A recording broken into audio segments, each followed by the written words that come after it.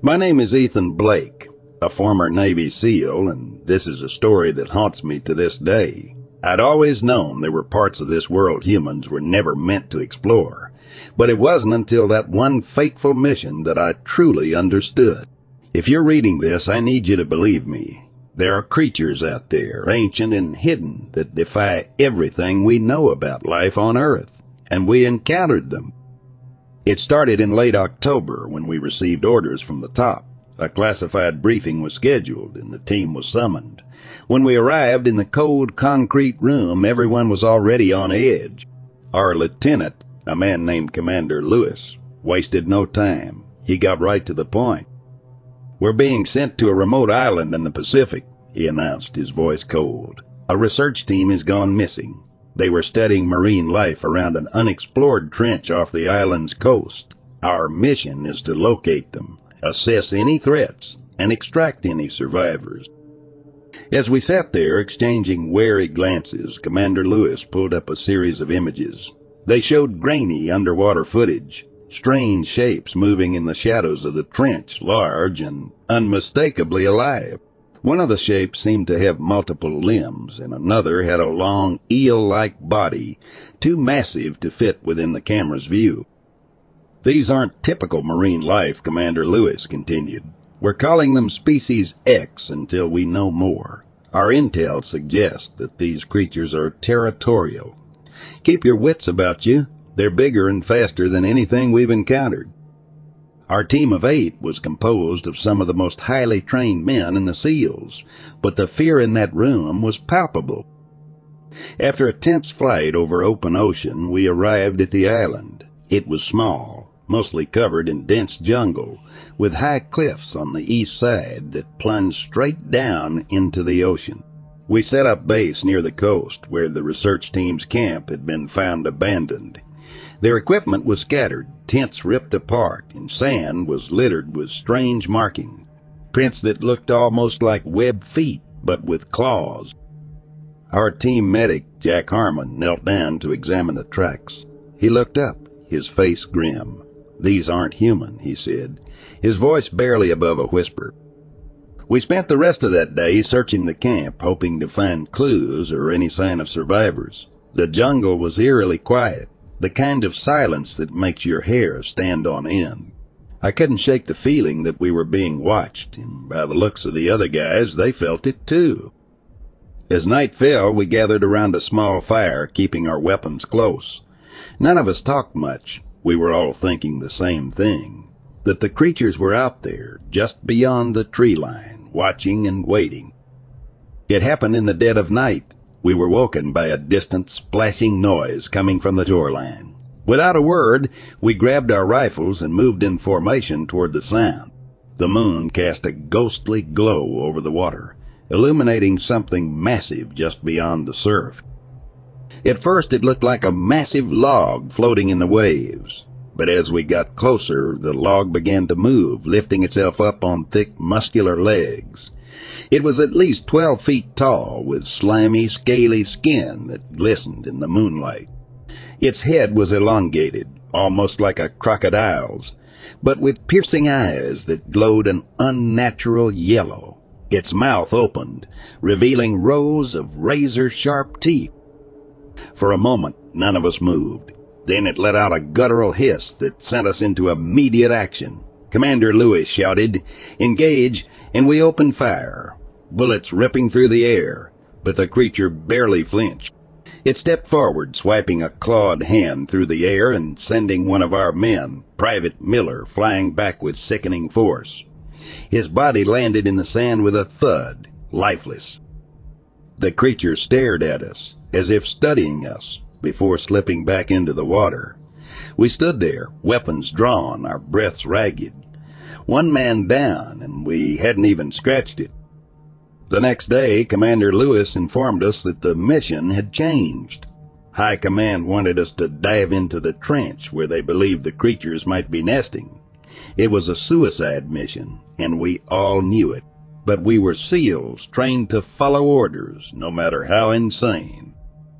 We geared up, each of us wearing state-of-the-art diving suits and equipped with underwater rifles and sonar equipment. The descent was slow and eerie. The water grew colder and darker as we went deeper, and soon the sunlight faded completely. About 200 feet down, our sonar detected movement. Something big was circling us just beyond the range of our lights. I tightened my grip on my rifle, heart pounding in my chest. And then I saw it. A flash of pale, scaly skin, massive jaws lined with teeth, eyes that glowed in the darkness. It was a different creature than the one we'd seen on the shore. This one was longer, with fins and tentacles that floated like ghostly tendrils in the water.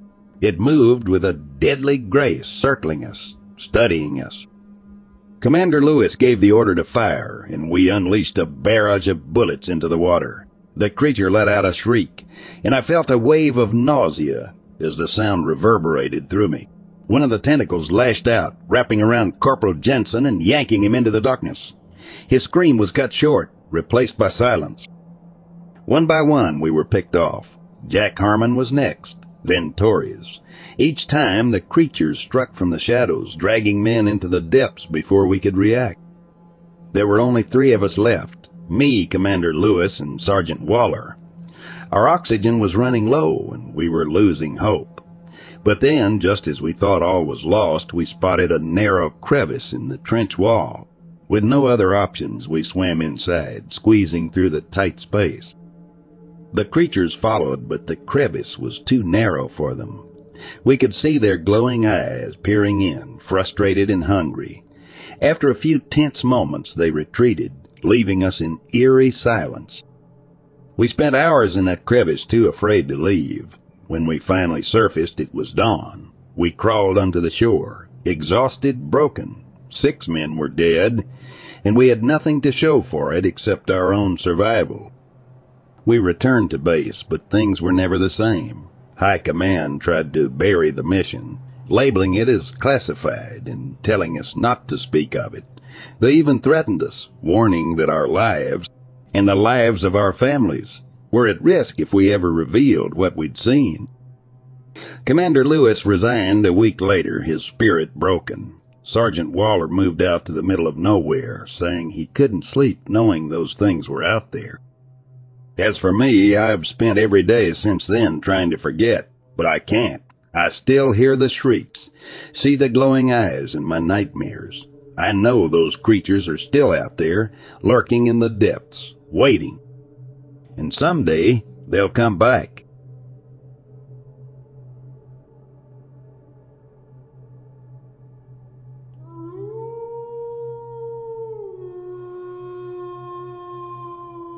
I've been in the Navy SEALs for nearly 15 years. I've seen my fair share of war zones, covert missions, and classified operations. We're trained to adapt, to expect the unexpected, to handle anything. But what happened in Bosnia? I'm not sure any of us were ever truly prepared for that. This was back in 1999 during the peacekeeping operations following the Bosnian War. Things were supposed to be stabilizing, but there were whispers, quiet off record rumors of something strange happening in the mountains.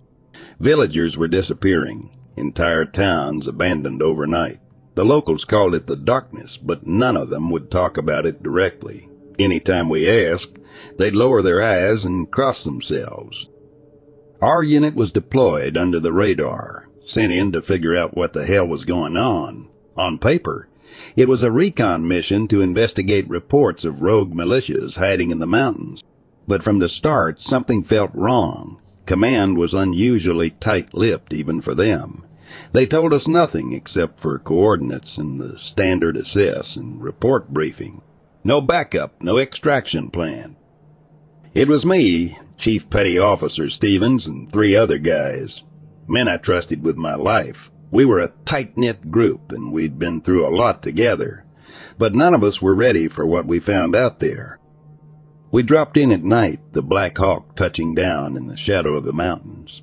The air was thick with fog, and the only sound was the wind whispering through the trees. It was eerily quiet. No birds, no animals, not even the distant hum of insects. Just silence. Stevens led us through the woods, moving cautiously toward the abandoned village our intel had flagged. The place was ancient, crumbling stone houses scattered along a narrow path that wound deeper into the valley. As we moved through the village, our flashlight sweeping the area, it became clear that no one had lived there for a long time. Yet there were signs of recent disturbance, footprints in the dirt, doors hanging open, and the smell of something rotting. "Got a bad feeling about this," Stevens muttered as we moved forward, his voice low but tense. I could feel it too, an unnatural heaviness in the air, like the very land itself didn't want us there. We set up camp just outside the village, keeping a low profile, scanning the area. That night something changed. It was subtle at first, a flicker in the corner of your vision, a shadow that moved just beyond the tree line. But it wasn't long before things escalated. It started with one of the guys, Corporal Diaz, swearing he heard whispers coming from the forest. At first we thought it was just the wind playing tricks on him, but then it got louder, like someone or something was right there in the darkness, watching us. Stevens tried to radio for backup, but all we got was static. That was the first real sign that we were on our own. The next morning we found tracks leading away from the village. Not human tracks, though. These were large, too large. Clawed like something dragged itself through the dirt. I've hunted every kind of animal you can think of, but I've never seen tracks like these. Stevens ordered us to follow them, even though every instinct screamed at me to turn back. We moved deeper into the mountains, the terrain becoming more treacherous. The fog thickened, cutting our visibility down to almost nothing. The deeper we went, the stronger the feeling grew, that we weren't alone. Something was out there, watching us, tracking us. By nightfall, the fog was so dense we could barely see 5 feet in front of us. That's when we lost Stevens. One minute he was there, leading the group, and the next, gone. No sound, no struggle, nothing. We called his name, scoured the area, but there was no trace, no tracks, just nothing. It was like he'd vanished into thin air. We set up camp again that night, hoping Stevens had just gone ahead to scout the area. But in the back of our minds, we all knew something had taken him, something not human. That night was the worst of my life. It started with the whispers again, this time louder, coming from all around us. Voices speaking in a language none of us recognized. The air grew colder, unnaturally so, and the fog seemed to close in on us, suffocating, thick.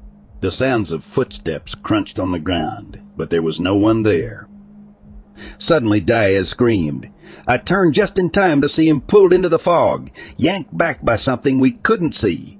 We fired blindly into the mist, shouting his name, but the only response was the echo of his screams fading into nothingness. We ran. We abandoned everything, our camp, our gear, and just ran, hoping to outrun whatever was hunting us. The forest felt endless, the trees towering over us like silent sentinels. The fog clung to us, following us no matter how fast or far we moved. That's when we saw it, just a glimpse, a figure in the fog, tall and twisted, moving unnaturally fast. Its eyes, they were glowing, not with light, but with something darker, something ancient and malevolent. It wasn't human. Hell, I'm not sure it was ever human. We never made it back to the village. We found a cave deep in the mountains and holed up there until daylight. By then, there were only 2 of us left, me and Petty Officer Lynch. He was badly wounded, his arm slashed open by whatever had come after us, but somehow we survived the night. At dawn, the fog lifted, and we made our way down the mountain, moving like ghosts ourselves, silent and hollowed by what we'd experienced. There was no extraction team waiting for us, no reinforcements. It was like command had known what we were walking into and had written us off before we even left. When we finally made it back to base, they debriefed us for hours. We told them everything. The tracks, the whispers, Stevens disappearing, the thing we saw in the fog, but they didn't believe us. Or maybe they did, and they just didn't want the truth getting out. Officially, Stevens and the others are listed as key, lost in the line of duty. But I know the truth. Whatever took them, it wasn't human. It wasn't natural. And it's still out there in those mountains, waiting. I've seen a lot in my time as a SEAL. I've faced down death more times than I can count. But that mission in Bosnia, that was something else, something older, something evil. And I pray to God it never finds its way out of those mountains.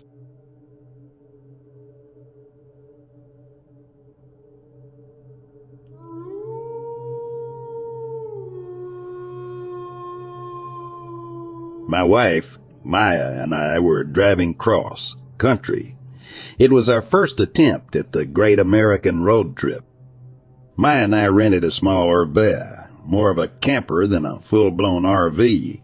We packed up a couple suitcases with plenty of room for any souvenirs, and we hit the dusty trail. We started our journey on the Mother Road, Route 66, driving south from Chicago until we connected to I-70 and shot straight west through Missouri. The goal was to see those parts of the country we had never seen before, stopping anywhere that seemed interesting, from the plains of Kansas up through the Badlands of Wyoming and South Dakota. In Missouri, we saw the world's largest cap gun. In Kansas, we visited the Evel Knievel Museum and the world's largest belt buckle. We love all those kitschy tourist trap places. Eventually, we made it to Colorado, and after a few hours more of driving through amber waves of grain, we saw them, the Rocky Mountains. We made an exit and headed north through the winding mountain highways. The Rockies were gorgeous, snow-capped in the middle of summer. Some of the peaks pierced through the white fluffy clouds. We saw a sign that read traffic tunnel, 3 miles. A little further, and sure enough, there it was, a large tunnel bored directly through the mountain in front of us. A large sign read Pike Tunnel, longest traffic tunnel in the nation. Please turn your headlights on now. How long is it? Asked Maya. That's what she said, I quipped. But she was right. There was no information beyond the detail that this was the longest tunnel in the nation. Can't be more than a mile or 2, I said as I watched the little white car ahead of us slip into the darkness. A moment later, we joined it. The tunnel was lit by fluorescence that gave everything a greenish-yellow tinge. On the left-hand side was a raised walkway behind a railing for maintenance access. Initially, I was struck by the incredible amount of work that went into the construction of this man-made marvel. We're under 1 million tons of Rocky Mountain right now, I said. How many years before this caves in? Maya responded. I shot her a look. Let's save the cave and talk until we're out on the other side. I'm just saying nature will take this back eventually, she continued. I scanned the empty road ahead of us. Where did the other car go? I asked. We were now alone in the tunnel. No cars ahead of us nor behind us. They must have sped off ahead. Maybe they're scared of a cave-in. My Spotify playlist had stopped playing. Maya looked at the phone. No cell service. She turned on the radio and spun the dial only to find static. You're not going to be able to pick up a station in here, I said. She turned the volume down. Just wanted to check. If only we had some CDs. This tunnel really keeps going. I would have thought we'd be through it by now, I replied. I looked at the RV's odometer, 45,600 miles. I picked up speed. I wanted to try and catch up to the little white car. Up until this point, the tunnel was a straight shot, but now the tunnel started to curve to the right. It may have been my imagination, but it also felt as though we were descending. Maya felt it too, and she started to get antsy. Where did that other car go? How long is this tunnel? There was an urgency in her voice. I was getting nervous. Claustrophobia was not usually a problem for me. But when I looked down at the odometer and I saw that it had gone up by 3 miles, my mind began to wander to unsettling places. We were descending in altitude. I could feel it. I could see a slope and the lights on the ceiling and the railing of the maintenance walkway. I could feel a pressure in my head, and I was getting cold. "Could you grab me a Coke from the back, Maya?" I couldn't have Maya getting anxious. That would only start a chain reaction and make me freak out, which would then make her freak out. She unbuckled and ducked into the back of the RV to where we had a cooler stocked with drinks and food. Just as she stepped into the back, I saw something. There, standing on the side of the road, was a man wearing a reflective safety vest and a hard hat. He was waving to me as I passed him by. Something about him looked strange. I watched him in the side view mirror as we passed, and he was still watching the RV, still waving at the back of our vehicle as he faded into the distance. Maya reappeared from the back of the RV, Coke in hand. She popped it and handed it to me. "You look worried." "I'm fine," I smiled and took a sip of the Coke. "Eric, slow down." I slammed on the brakes as I saw what made Maya scream. In the road in front of us was a roadblock. Two reflective traffic sawhorses blocked both lanes of the tunnel. Beyond the roadblock, the lights of the tunnel were dark. There was nothing but a void of blackness. Standing in front of the roadblock was another man wearing a reflective vest and a hard hat, only this time his hard hat had a light on top which obscured his face. We came to a jolting stop. I turned to Maya. "Are you okay?" I asked. "I'm fine," she replied. "It's a cave-in, isn't it?" "God, I hope not." I rolled down the window, leaned out, and yelled to the man in the hard hat. "Hey, what's going on?" The man was about 5 yards away. He took 2 steps towards us and then raised a hand to his mouth and yelled, "Just doing some maintenance?" "How long is it going to take?" I yelled back. The man made a hand gesture as if he didn't hear me. "How long is it going to take?" I called again. He made the same gesture. I unbuckled my seatbelt and grabbed the door release. "What are you doing?" Maya asked. "I gotta know what's going on." "Eric, just stay here. It might not be safe." "I'll be just a second," I said. I pushed the door open and stepped down from the RV. "Stay in your vehicle," the man yelled. He took a couple steps towards me with his hand out, telling me to stop. "What's the hold up?" I shouted. The man was a bit closer now, but I still couldn't see his face through the shining light on his helmet. "Please stay in your vehicle," he shouted. There was something off about him. Then I heard it. A scream or something rolled from deep in the tunnel. The worker turned and looked into the darkness. Then he ran past the barricades, and soon all we could see of him was the light on his helmet. The light disappeared a moment later. "What the hell was that? Is someone hurt?" Maya asked. "I have no idea," I said. "Should we do something?" Maya asked. I just sat there and watched the pitch-black tunnel in front of me. I had no idea what to tell her. I checked the side view mirrors. There was still nobody behind us. "Where are the other cars?" I asked. "They must have gotten through before the roadblock, or maybe they caused the roadblock," Maya replied. "I saw another worker a little ways back. We could try to go back and talk to him. We'd be going straight into any oncoming cars. There's a maintenance walkway. We didn't pass him that long ago. We can probably catch him on foot. Maybe we should just wait for the guy to come back." She reached over and grabbed my arm. I squeezed her hand. She was right. I looked out at the tunnel ahead of us. I turned on the RV's high beams, but all I could see beyond the roadblock was more tunnel and more road. I checked my phone. Unsurprisingly, there was no service still. We waited, but the man never came back. "It's been 20 minutes, Maya said. "How come there hasn't been another car behind us?" I was having the same thought. I rolled down my window and stuck my head out. I looked back at the road behind us. It went back about 200 yards before curving out of sight.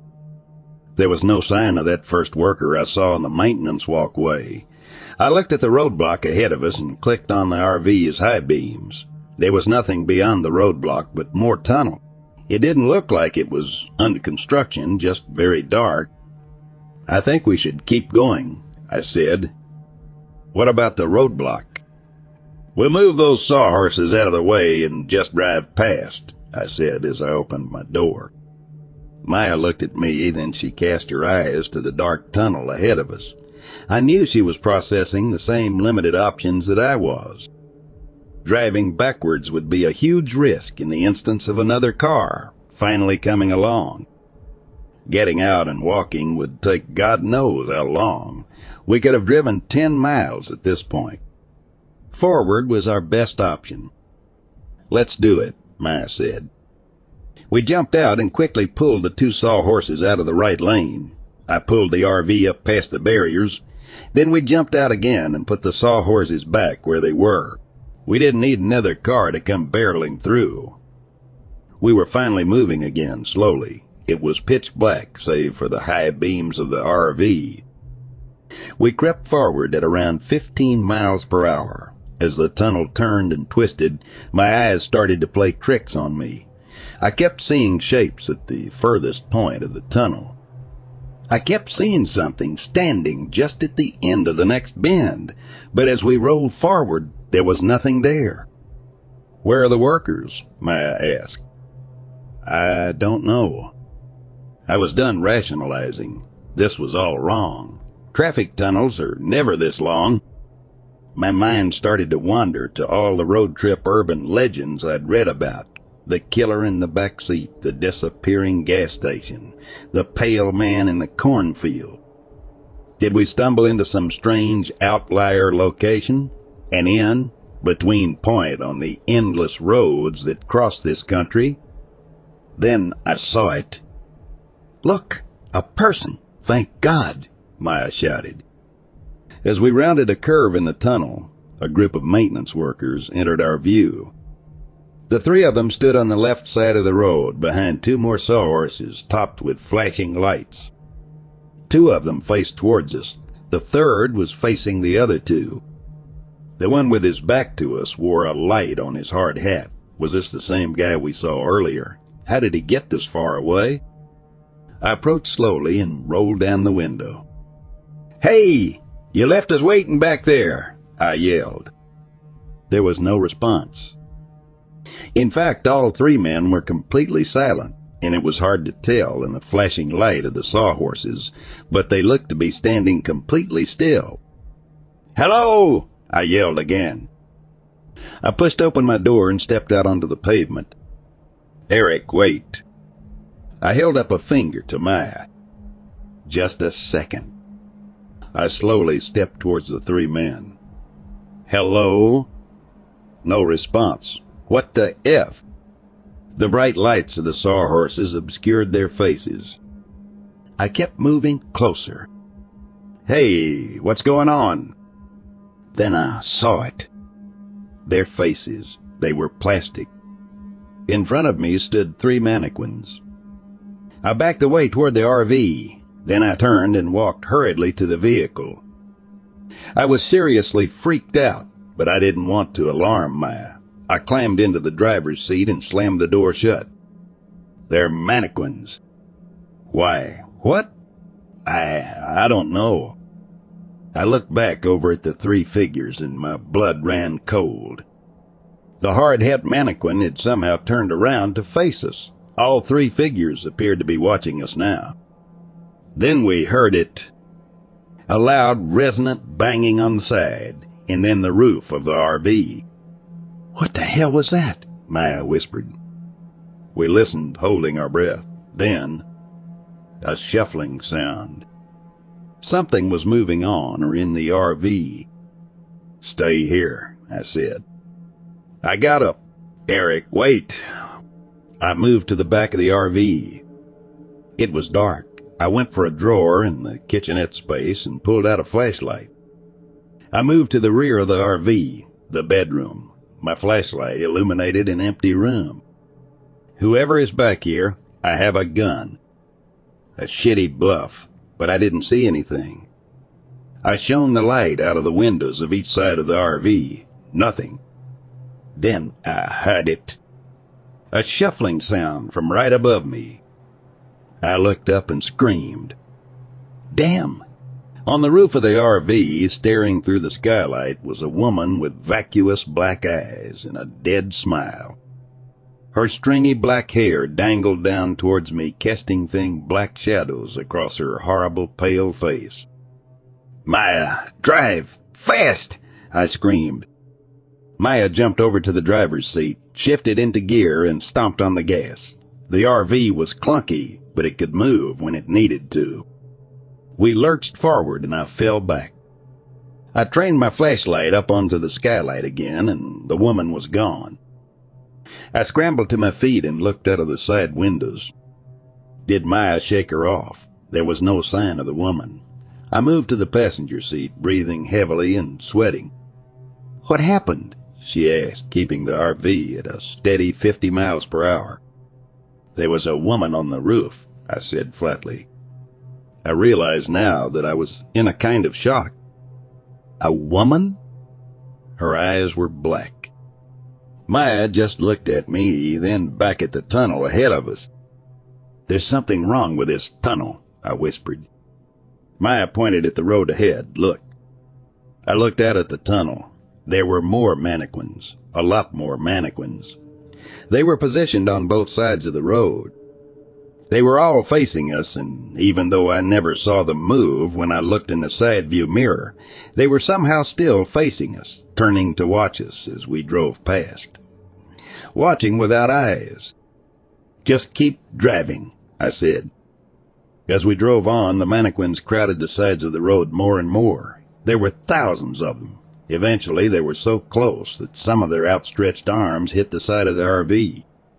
They were closing in on us, squeezing our path forward. One stood in the middle of the road. "I don't think I can get around it." "Run it over. Don't stop." The RV smashed into the mannequin. Its head shot forward and bounced against the windshield, and the vehicle shuddered as it rolled over the body. Soon there were 2 in the road, then 3. I could see where this was going. Pretty soon there would be too many for the RV to ram through. But goddammit, we were going to get through as many as we could. "Speed up, Maya." Crash. The sound was surreal, smashing into mannequin after mannequin at nearly 60 miles per hour. Hands, legs, heads, and torsos flew. The windshield cracked. The RV shuddered and screamed and eventually slowed down despite the screaming engine.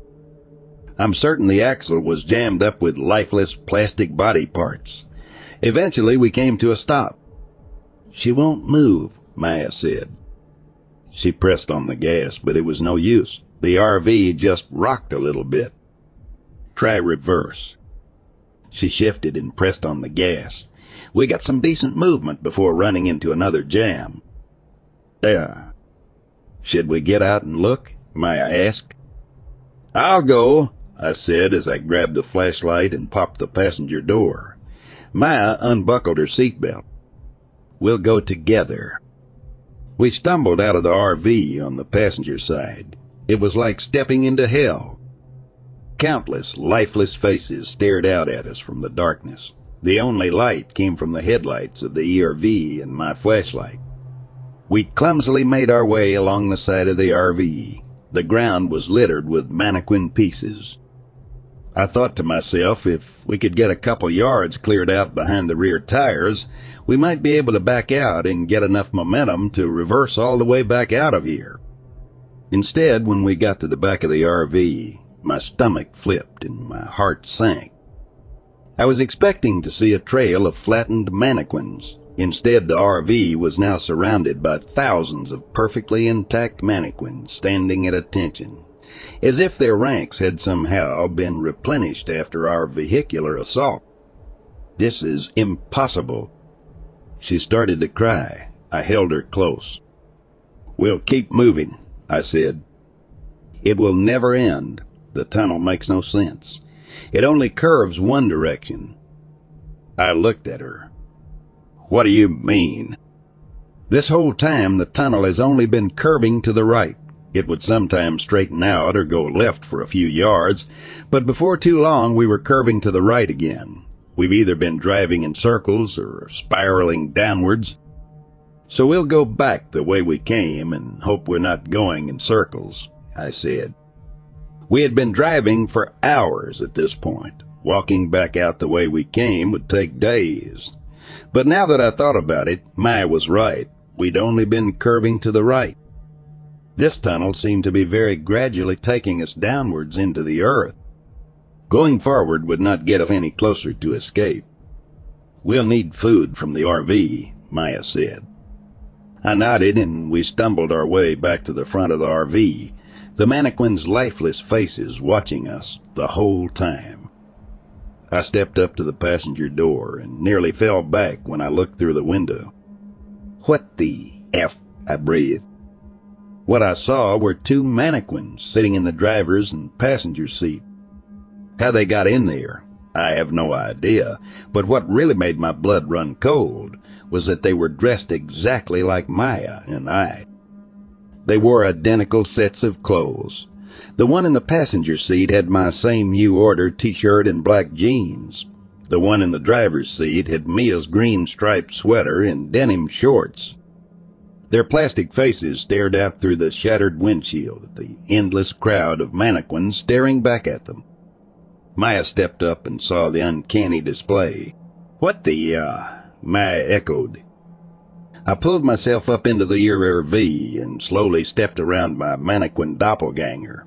I avoided looking into its face, but I swear I could feel it watching me as I stumbled around it.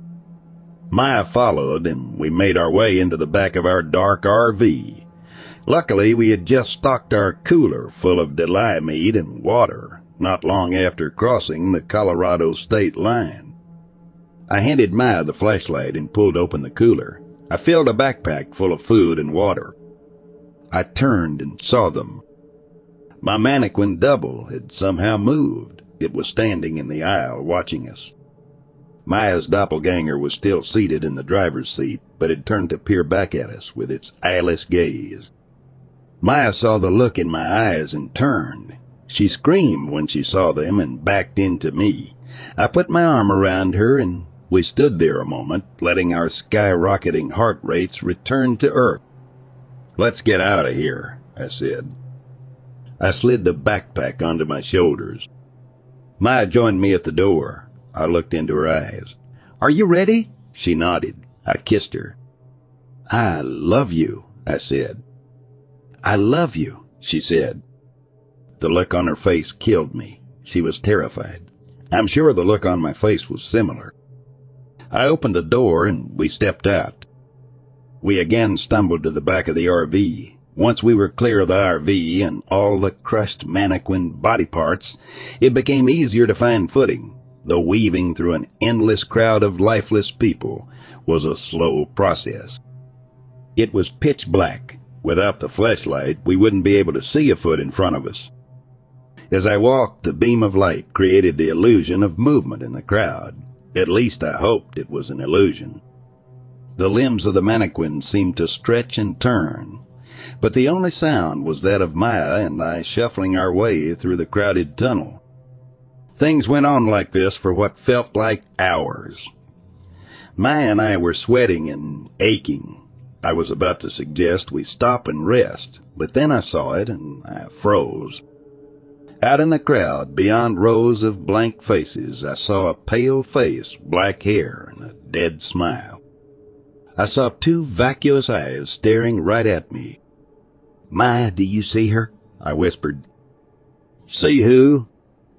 I slowly raised my arm and pointed. It was the woman, or whatever it was, that stared back at me through the skylight on the roof of the RV. Oh my God! Maya squeaked. I could see now that the pale-faced woman was tall, a few inches taller than the mannequins. As I pointed, she stared back at me with a terrible grin. What do we do? Maya whispered. I raised the flashlight and pointed it right at the pale-faced woman. I thought maybe this would scare her off. I was wrong. The light only made her appear more unsettling as she stared back unflinchingly. "What do you want?" I yelled. She only stared back at me. She was as still as the mannequins. "We have to keep going," I whispered. Maya didn't respond. Her body was tense as she held on to me. "We've come this far. We can't turn back again," I continued. I pulled Maya's hand and we continued on our way through the mannequins, keeping the distance between us and her as wide as possible. As we moved past, she kept watching us. Though her movements were imperceptible to us, her eyes never left us, like one of those portraits whose eyes appear to watch you no matter where you stand. Finally, we got far enough that she was out of sight, but the thought of her being somewhere behind us only unsettled me further, and I quickened our pace. As the hours wore on, there was no sign of the pale-faced woman, and the crowd of mannequins began to thin out. They still populated the tunnel from one end to the other, but there was more space between them, allowing Mia and I to walk more freely. The mannequins on the maintenance walkway on the side of the tunnel seemed to thin out as well, and I decided it would give us a better vantage if we were walking up there. I helped Maya climb up the railing that bordered the walkway, then I climbed up behind her. The walkway was elevated 3 or 4 feet above the roadway. We could easily see over the heads of the mannequins in both directions. There was, of course, no end to the tunnel in sight. We kept walking. The mannequins continued to thin out, but they were different now. They were mannequins dressed as maintenance workers again, but also mannequins dressed as families and businessmen. There was even a group of mannequin nuns standing in a single-file line, heads bowed in prayer.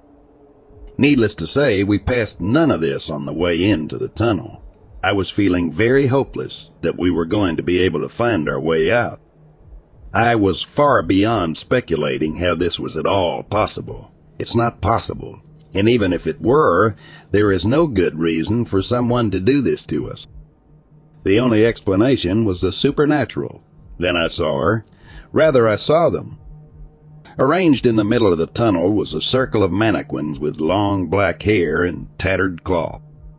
They looked exactly like the pale-faced woman, minus any facial features. I kept a close watch on them as we passed to make sure they didn't start following us.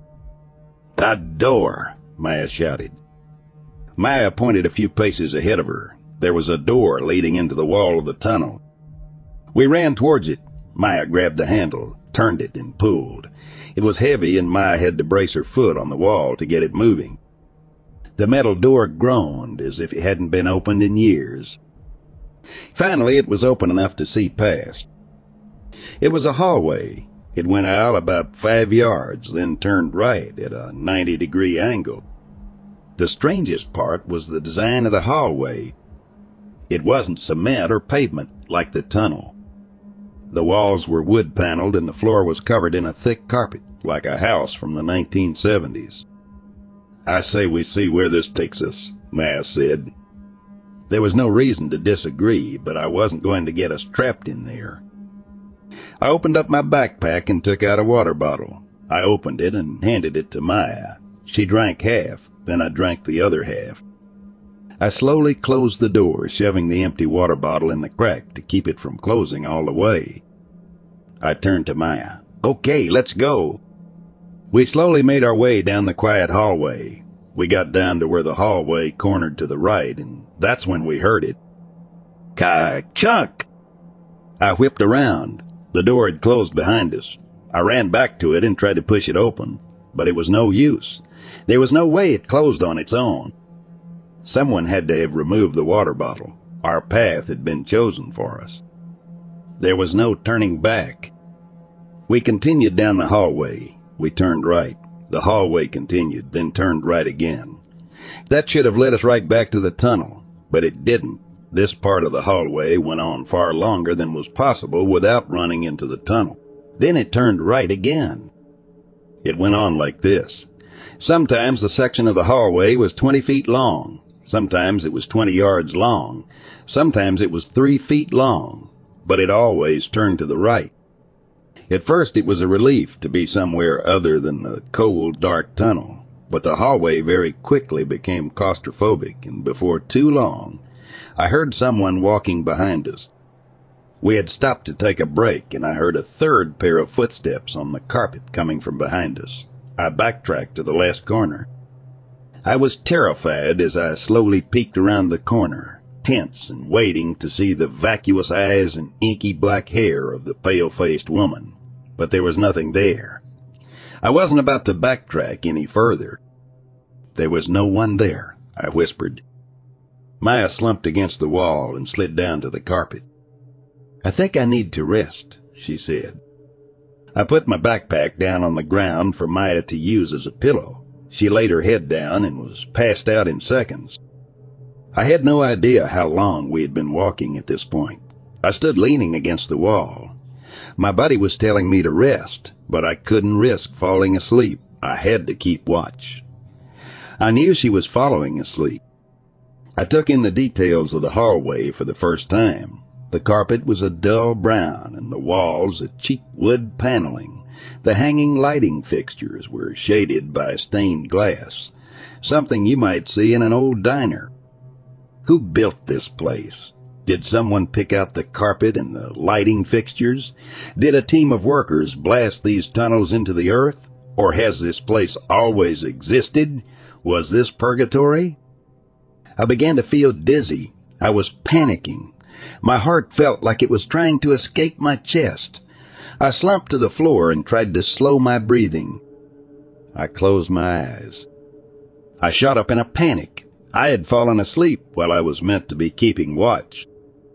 I snapped to my feet and looked around. Maya was still asleep on my backpack. Then I noticed that the hallway had changed. A few paces away, there was now a plain wooden door in the wall. I slowly approached it. I put my ear to the door, and I could hear what sounded like TV static and the low murmur of voices. I discreetly grabbed the door handle and turned it slowly. I felt the latch bolt clear, and I carefully cracked the door just enough to peek inside. It was dark, so it took a second for me to register what I was seeing. I saw a small boardroom. A long table in the center was surrounded by seated men in suits. At the end of the table stood another man next to an old cart TV that was playing static. This was the only source of light in the room, and all the men around the table were turned towards the TV. Suddenly the screen flickered from static to a solid dark background. In some warped New Age style, Muzak began playing. Then the words appeared on the screen that terrified me like nothing else before. In plain text, the words read, "You will lose her." I froze as I knew these words were meant for me. I watched with terror as the men seated around the table slowly turned toward me in unison. They were mannequins. The TV screen then clicked off, and they continued staring at me as I could barely make out their forms through the near-pitch darkness. I quickly pulled the door shut and whipped around to look at Maya. I had a horrible feeling of dread that when I turned around, she would be gone, like the message on the TV promised. "Eric, what are you doing?" Maya was leaning up and staring at me. Thank God, there was Maya right where I left her. I pointed at the door and said, "This door appeared," and I... "What door?" she interrupted. I turned, and sure enough, the door was now gone. I explained what happened to her, but I left out the message that appeared on the screen. "You will lose her." Those words still burned in my brain. I tried to force them out. We drank water, ate granola, and then got moving again. Hallways, endless hallways. After a couple hours of walking, we started to hear music. There were small speakers in the corners of the ceiling.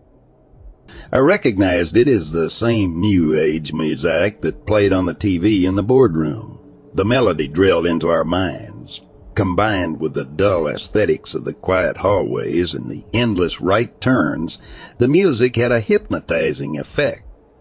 The lengths of the halls became more uniform. That is to say, the straight section of hallway was about 7 paces, then a right turn, then 7 paces and a right turn. "I think we're walking in circles, or a square," Maya said. I looked at her and took out a bottle of water. I peeled off the plastic label and dropped it on the floor. Then we kept walking. 7 paces, right turn. 7 paces, right turn. 7 paces, right turn. And there it was. Maya was right. The label for my water bottle lay in the middle of the hallway. Somehow we had been led into a loop. I lost it. I kicked the wall repeatedly and screamed. Maya just leaned her back against the wall. This was our dynamic. If one of us lost it, the other became zen and thought of a solution. More often than not, I was the one to lose it. I finally stopped freaking out. "There has to be a way out. A door," Maya said. "We would have seen it," I replied. "A hidden door," she said. She turned around and ran her hands along the cracks of the wood paneling. "Most likely on the outer wall," she said. She beat her fist on the wall, listening for a change in the sound. I exhaled heavily, sweating and tired, and I started searching the wall as well. We checked the whole first wall, nothing. We checked the second wall, nothing. The third, nothing. The final wall, nothing. I gave up and slumped on the floor. Maya immediately went over to the other side of the hall and started checking the inner wall. "What are you doing? I thought you said it would be on the outer wall," I asked. Then we heard it. Maya beat the wall, and instead of the dead thud, we heard a resonate boom. "A door?" I shot up and started tapping the wall with Maya until we found where the door ended. It was the width of about 4 wooden panels. I lined myself up in the center, lowered my shoulder, and pushed. It moved. It barely moved, but it was enough to confirm this actually was a door. I recentered and tried again, lowering my center of gravity. I pushed as hard as I could. The door pushed inward about 3 inches. Then Mia joined in. We slowly moved the door, 5 inches, then 10, then 15, then 20. Then Maya slipped inside. I had a moment of panic as she disappeared into the darkness, and those haunting words came back into my mind. "You will lose her." I darted past the doorway, falling through the threshold and hitting the concrete floor. I looked up and there was Maya, thank God. I promised myself I'd never let her out of my sight again. "The exit," Mia said. She looked and sounded as if she were 1,000 miles away. I got to my feet and followed her gaze. What I saw nearly brought me to tears. We were back in the tunnel, but there was light. About a mile down was the mouth of the tunnel, and daylight pouring in. Beautiful daylight. I grabbed Maya tight and kissed her. "Thank God!" she cried. We started moving. Nothing was going to slow us down this time. We sped up into a run down the maintenance walkway towards that beautiful sunlight. As we approached, something else came into view. Parked in the middle of the roadway was a large vehicle. It couldn't be. It was. Our RV sat in the road waiting for us. We ran all the way to it, pulled open the passenger side door, and climbed in.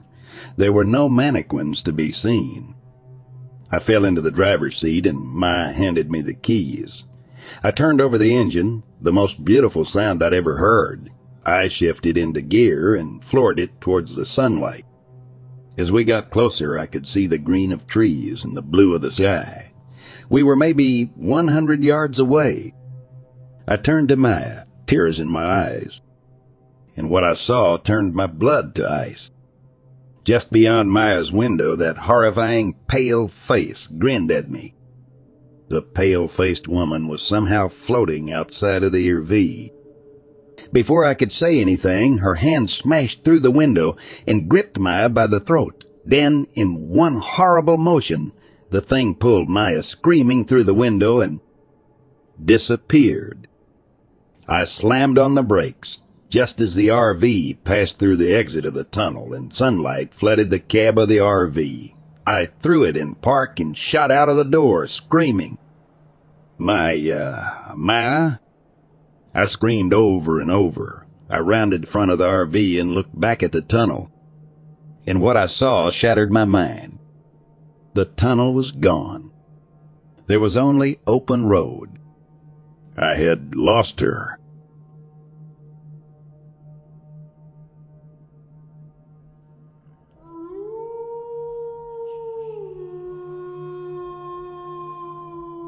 I was about 26 years old when this event happened, about 9 years ago.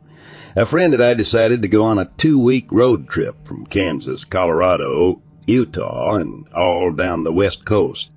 We camped the whole way and had an incredible time, other than occasionally having trouble finding campsites. One day, after a fun, gluttonous night in Portland, we decided to camp on Mount Hood. It was the middle of the summer, so we expected to see other campers on the mountain, even though it was a weekday. We had to drive pretty far up in search of a campsite, because all of the ones towards the bottom were closed due to fallen trees or trees that would be falling if a strong breeze came through. I don't know what that was about, but it was a beautiful mountain with natural spring water and clear rivers. We were excited to be there. We saw a couple of old men fishing on the way up and one family camping. They appeared to be Native American, and there were about 5 of them. I don't think these details matter, just describing in as good of detail as I can remember. We drive up quite a ways before finding a nice private camp spot and setting up camp for the night. We walk around gathering wood, talking about the night in Portland and setting up the tent. The time comes for us to go to bed, and my friend falls asleep. I'm still lying there trying to fall asleep when I hear footsteps and leaves crunching. This puts me on high alert since there weren't many people camping and none close by us. I lay there with my heart racing and listen. I begin to hear voices and I try to nudge my friend awake, but she is out and not really waking. I continue to listen and I start to make out the voices in words. It's our voices having the exact conversation we were just having around the campfire, not even an hour before. I didn't last long before silence returned. Needless to say, I had a very hard time sleeping that night.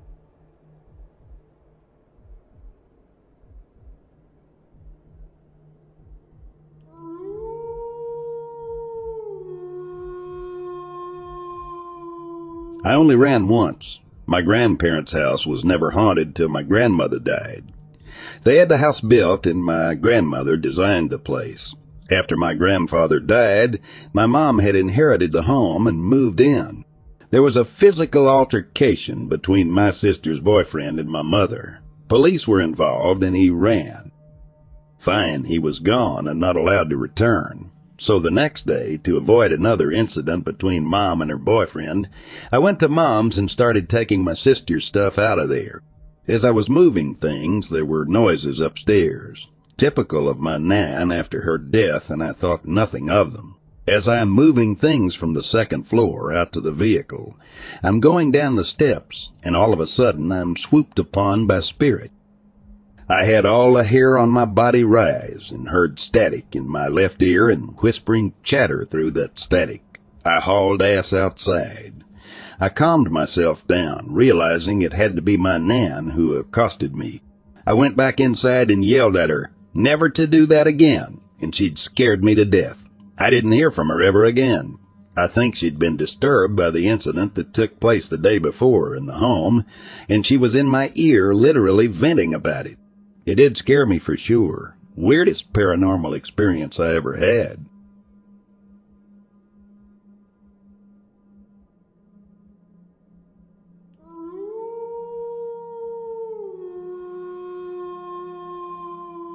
When I was a teen, we lived in a nice, safe, and trouble-free apartment complex in Istanbul, Turkey.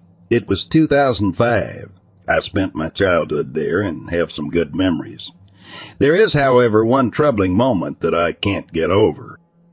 So one day, I and my friends were playing football, having a blast just like any other kid at that age, until one of my friends stopped in his tracks and pointed at one of the apartment blocks with shock on his face. He asked if we could see it.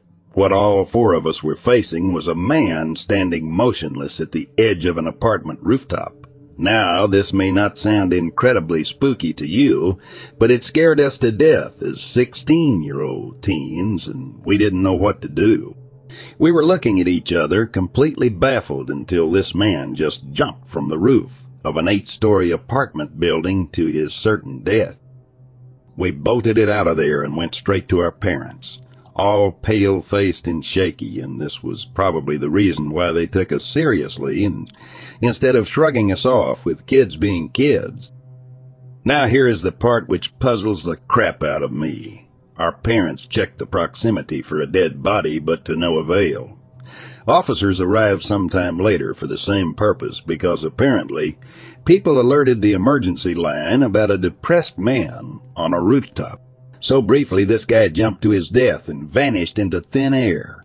We, as 16-year-old kids, witnessed him fall along with some other people who went as far as calling the police. Yet again, there was absolutely no trace of a man whatsoever. Have you had similar reports like this, or will this keep haunting me forever?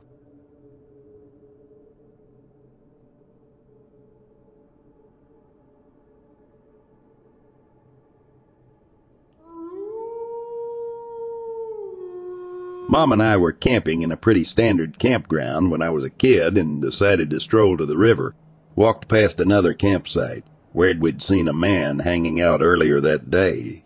And strangely, the door to his truck was open and his dog was just kind of sitting there by the front end of his truck.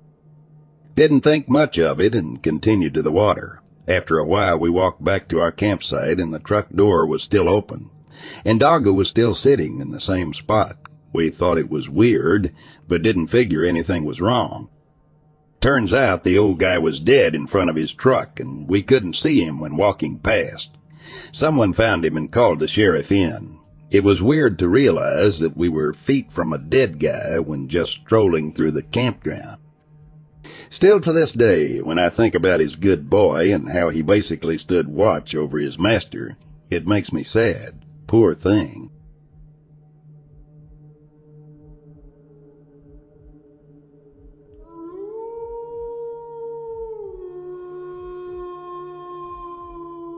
Indiana resident here. I wasn't there, but according to my 3 friends, they were walking out to one of their barns where their band gear was at night and saw 2 glowing red orbs appear from under a truck about 20 yards away. It flew through the air in sync, and then they said it disappeared in opposite directions. They also said it made an ear-piercing sound. I did hear the sound one time when we were taking a break between jam sessions. Sounded like a high-pitched banshee shrieking with a metallic filter and reverb on top of it. Sent a shiver up our spines, but the guy that lived there said he heard that frequently.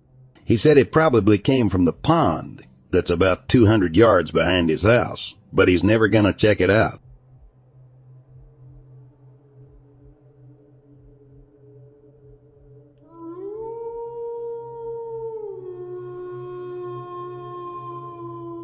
I'm not one who has bought into any real conspiracy theory, but it does often seem that in dealing with the wilderness there is quite a bit that officials aren't exactly honest about. Probably simply because they don't want to panic the public, I'd assume, but still. The only other weirdest thing I can admit to experiencing, and both my mother and my sister were there when this happened. My mother used to work for the government and had requested something hard to get documents. I'm not sure on what. Well, it was a spring day. She, my sister, and I were out on our deck in a black helicopter with no markings, and a crew wearing only black literally came and hovered next to the deck. They made eye contact with all of us, stayed there, and after a minute or 2 left. Unfortunately, this was in the early 90s, so short of having a disposable camera ready, there was no great way to document it. We were all pretty skeeved out after that for a fair bit. But honestly, it could simply have been some military peeps, just screwing around with locals for all I know. I'm not going to assign some huge conspiracy to it. Just really strange. It seems like there are a lot of weird things that happen in the northern Midwest.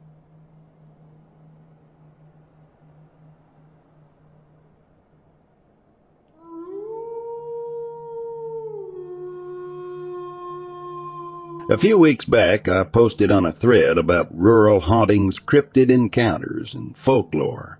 I figured this would be a good place to post a little more, and those who were interested in the documentary. It's still in production, but getting to the encounters. We're from a small town in southern Ohio, about an hour east of Cincinnati. This town has been plagued with people dying young, and in some pretty gruesome ways. Google Cerro fossil as an example. Many believe that this is caused by, or the cause of, activity around the area. There's a section of woods that seems to have concentrated activity throughout. The woods in question are surrounded by 2 churches, a hospital, and an area of housing. Now, as full disclosure, things do not happen every time we go in, but when things do happen, things happen off of the charts. The most common things that we've experienced are what we've dubbed the geeks. We call these things geeks because they are tall, sometimes 12 feet from toe to crown, and gangly and move awkwardly, although they move between trees swiftly. They never present themselves outwardly, only glimpses of them as they move between trees. The scariest thing about them, however, is the sound right before they start moving, almost like a deep groan. The second that I wanted to talk about is Hydra. Only one of us have seen this thing, and so far there's been only one witnessed. It is a small primate-like creature with a face like a hideous woman, a chimpanzee body, long greasy black hair, and boils on its back. Blood-red boils. The member of our group who had encountered this thing refuses to tell us what Hydra had spoken to him about. These are some of the things that we've encountered. We're working on a documentary about what's happened in this area, in the town itself. I will keep everyone who is interested updated on the findings and eventual release of the documentary itself. If anyone has any similar experiences, I would love to hear about them.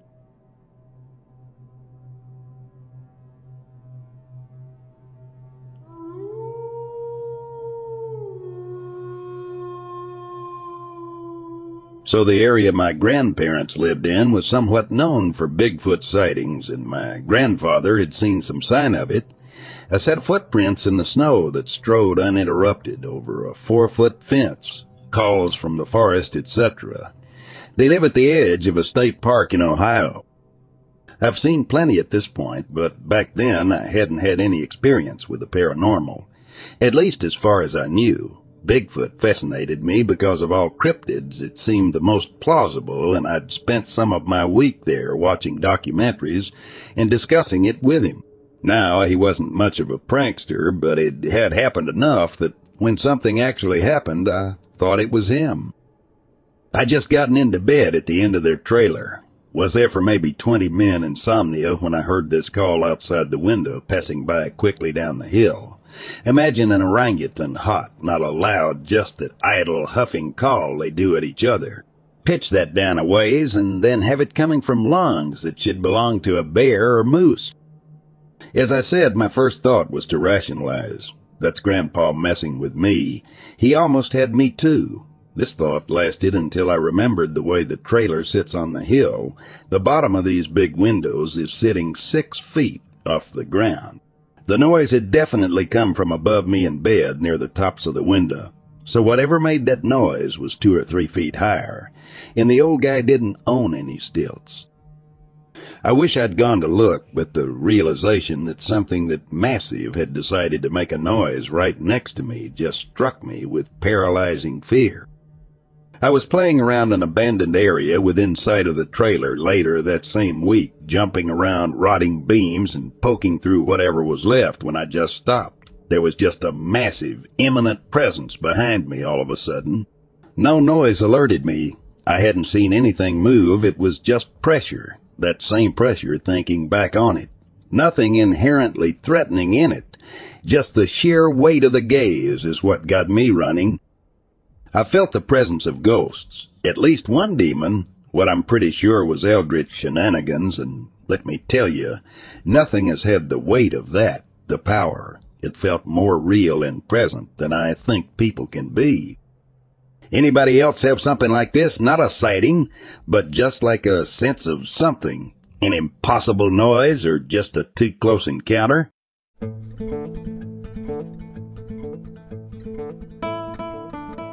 My husband and I were on the way back home from Navarre Beach, heading towards the Alabama line.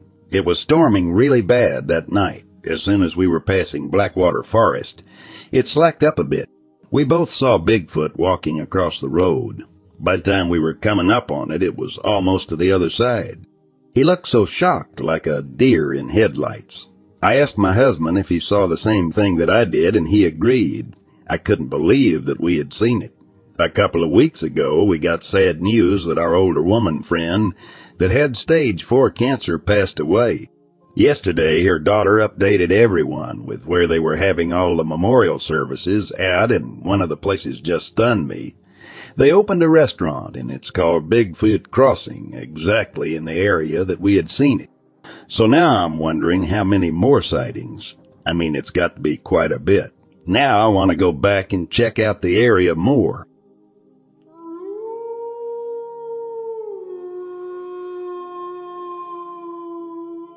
Reports of a large bipedal canine resembling a hyena have been circulating around Grand Rapids in the lower peninsula of Michigan. Officer Blackburn had his incident on February 2nd, 1999, and I was the one who responded to the call. We received reports of an unidentified animal spotted on King Highway near Riceland Drive in Comstock Park. Since our jurisdiction covered the entire county, we quickly made our way to the scene. According to the witnesses, they were driving when they suddenly caught sight of something darting across the road and disappearing into the nearby woods. Their description sent chills down my spine. A creature standing about 6 feet tall, covered in black fur, with a long and swiftly moving tail. Its movements were eerily fluid, reminiscent of a kangaroo. They expected it to leap over a nearby ditch, but it never did. The most unsettling detail was that it ran on 2 legs. Without wasting any time, I ventured into the wooded area, following the tracks I found in the snow. Step by step, I pressed forward, keen on uncovering the truth.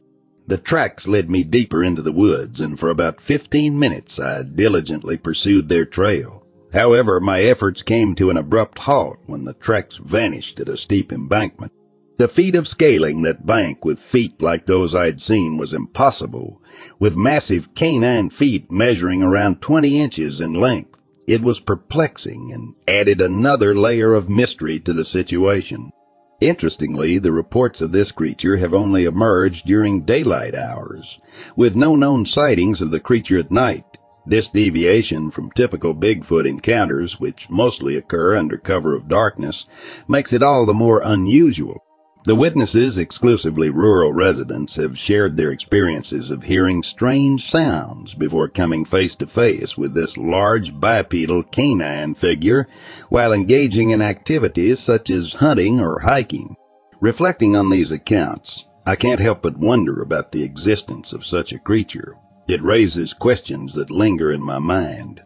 What could be the nature of this mysterious being? And what secrets do the woods hold within their depths?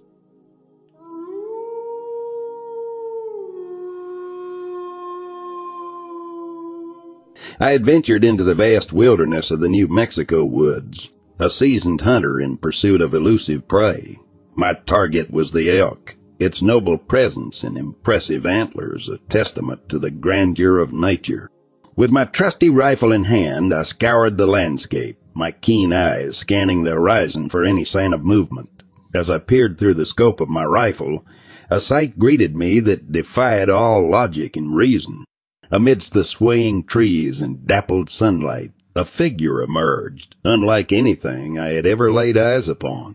It stood tall and upright, a bipedal form that seemed to meld the traits of both man and beast. Its muscular frame was covered in coarse, matted fur that glistened in the dappled light. Its elongated limbs hinted at an unearthly strength, and as my gaze fixated on its hands, I could see sharp, claw-like appendages that protruded from its fingers.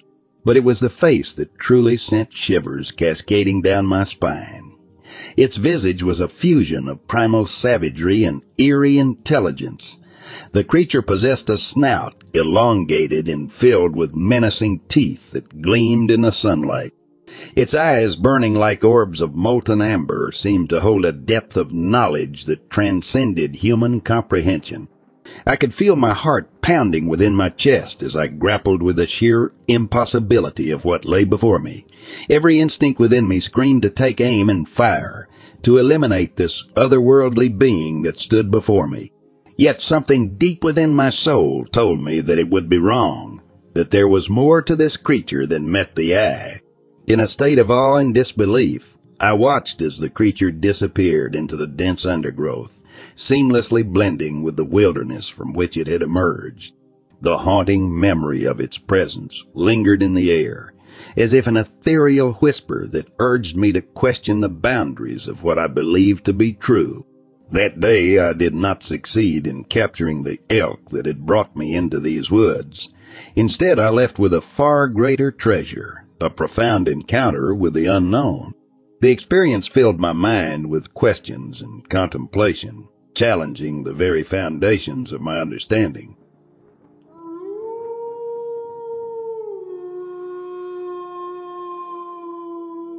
This happened in Cairns, Australia. It was New Year's Eve back in 2012, me and a few mates. Some were indigenous. We were at my house in Bayview before heading clubbing. As we were talking and having a yarn, I asked my bro if we should go for a walk up the hill. My bro agreed and the rest joined. As we were walking up Bayview, there was a mountain path that you can track up.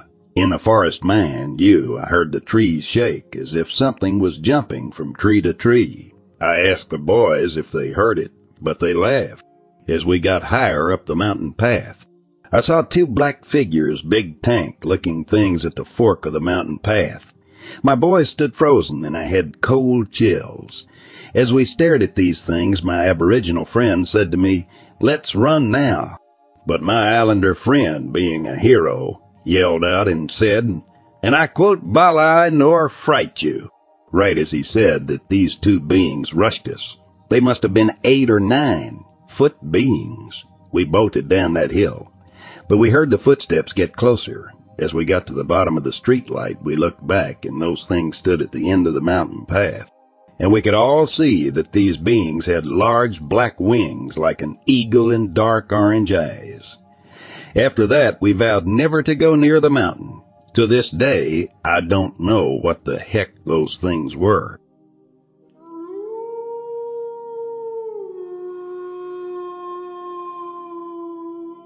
One time back in 2008, my daughters and I were heading back to the Dan Res from Sedona, Arizona. We were almost in Del Muerto, Arizona at about 1 a.m. I saw this figure run across the road heading west. You could see right through it. It blended in with the background like Predator the movie. I just thought, you're just tired and seeing things. My oldest was riding shotgun, and she says, "Did you see that, Dad?" I thought she was sleeping like her sister.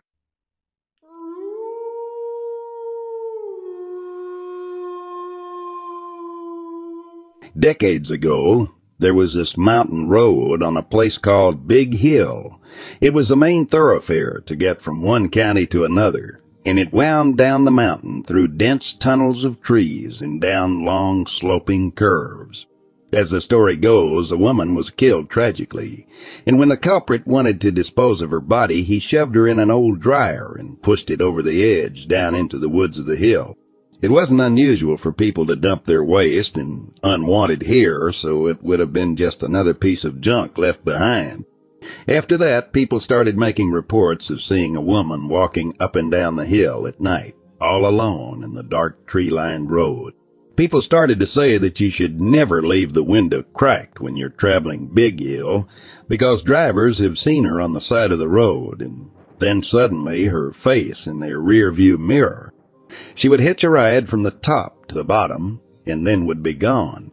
They always said she was looking for the man who dumped her body, and if you didn't want her hitching a ride, to always have your windows up so she couldn't get in. Some years later, due to the traffic use of that road, they actually redid it, the road entirely, blasted and removed trees, and actually ended up rerouting it entirely to make it better for semis. You can see the remnants of the old road off in the woods, and the few remnants where the old road looks like it crosses over where they built the new road. After they built the new road, there weren't any more reports of the woman on the hill. The superstition went away and the talk of her died down. I think about that from time to time, and I imagine she's still there, walking the old forest road where time has forgotten it, just waiting to find the one who killed her.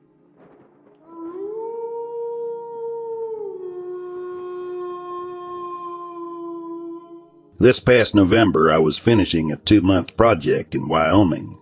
I worked 5 days during the week and moonlighted as a DJ at a bar in Riverton. Sometimes I would call a friend just to stay awake, as I would wake up at 4 and be up for around 23 hours straight. One night on the phone, I thought I heard a womanly scream. I was parked by the cabin but had no idea where the noise came from. The canyons made directional noises difficult. I waited a few minutes to see if I could hear it again, but nothing. One night, after closing out DJing at around 2:30 a.m. and heading back 18 miles to the cabin, rented out by a big game travel guide that lived next door, I was sharing with my coworkers, I seen a huge, gnarly beast of an animal with huge fangs and the size of me on the side of the road, with blood-red eyes. It scared the living piss out of me as it was in the general area of the cabin. Since it was still a 200-foot walk in complete darkness and with no firearms with me, I slept in the truck. I woke the next morning and told the boys why I slept in the truck. I ain't gonna lie, I was scared. And after describing what I saw and looking around the cabin, I pointed at a taxidermied mountain lion and said actually it looked just like that. At first nobody believed me. Even the big game guide neighbor, Dave, said that mountain lions never came down from the mountain or close to town. It wasn't till later that day his Dave neighbor and his daughter came to warn us that they spotted a mountain lion from there hunting blind a mere 300 meters away. The next day the mountain lion was hit by a truck. Luckily not mine.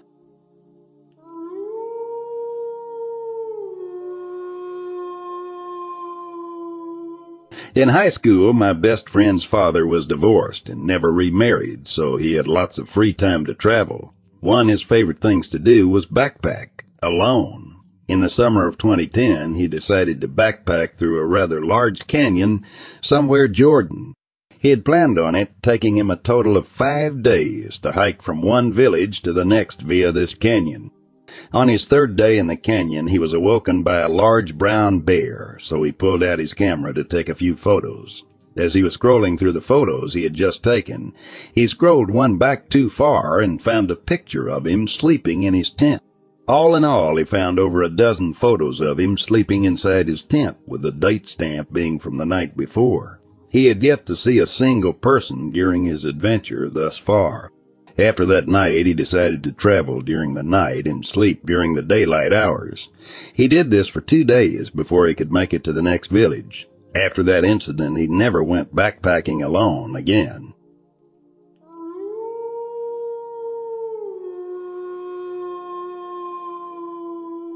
I've been going offshore for a couple of decades now. My trips to Alaska have always left a massive impression on me. I think it's the lack of people and the general ominous feeling that the land can give off at times, kinda like people are not really welcome there. When I was crossing the Gulf of Alaska just far enough offshore that you couldn't see the beach, but just the tops of several mountains and Mount Logan, a big bastard, were visible. They looked like teeth, and combined with the larger waves, the whole scene did not look welcoming in the slightest. I can see how ancient mariners could easily come back with tales of monster islands after seeing something like that. I've also recovered gear in the middle of the night in Alaska, right before a storm. The seas were actually really calm, but the skies were pitch black, and there were no other lights to be seen. Strangely, the lights of our vessel didn't seem to reflect off of anything in the air either, and the feeling was that just off the boat in any direction was nothing. Then, of course, are the storms offshore. I've been in shitty weather fairly often, but only a few times did I really reconsider my life choices. Getting stuck in a storm is bad, but getting stuck in a storm when shit starts to break on a boat is far worse. You really do get a feeling that the sea might just take you and it's just beating you for days until something breaks.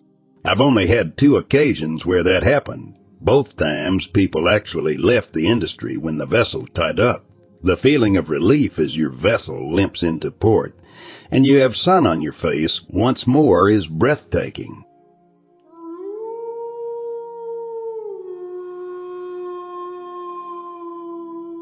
I was sitting in the campus cafeteria with my friend Sarah when she began to recount a terrifying experience she had just a few days earlier. She had gone to the 5th floor toilet in the main building, expecting nothing out of the ordinary. As she opened the door, she glanced at the large rectangular mirror above the sinks and saw something that made her blood run cold. In the mirror's reflection, there was a dark figure slumped over the top of one of the toilet stalls. Sarah, usually the type to scream and curse, was paralyzed with fear. She couldn't move or make a sound. Instead, she simply closed the door and walked out, her face pale and her eyes wide. As she finished telling her story, our composition teacher, Miss Adams, happened to walk by and overheard us. Intrigued, she sat down and shared a story of her own. She told us about one of her students who claimed to see dead people. This student, who played the piano, would often practice in the rooms of the 6th building on campus. One day she confided in Mrs. Adams that every now and then, while she practiced, a row of dead people would appear, just standing there and watching her play. At first, Miss Adams thought the student was merely seeking attention, but as the girl described the dead people in more detail, she began to wonder if there might be some truth to the story. As the conversation continued, we all shared stories of strange and eerie encounters on campus. We laughed nervously, trying to brush off the fear and unease that had settled over us. But deep down, we couldn't shake the feeling that there was something more to these stories, a hidden world of spirits and entities, lurking just beyond our understanding. From that day on, the atmosphere on campus felt different. Every time I walked past the main building's 5th floor toilet or the piano rooms in the 6th building, I couldn't help but feel a chill run down my spine, and the haunting stories shared by my friend and teacher replayed in my mind.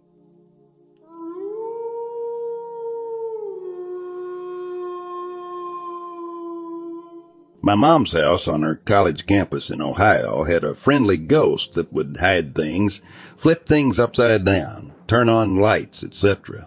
She and her roommates named the ghost Mary and called her their paranormal roommate. Flash forward to their 10-year reunion, and all the roommates visit the house and talk to the current residents. All boys, and upon mentioning the ghost, they were shocked to find out the boys also knew about the ghost and named it Jerry. Flash forward another 5 years, and the girls living in the house have named the ghost Carrie. Coincidence that all of the names rhyme? I think not.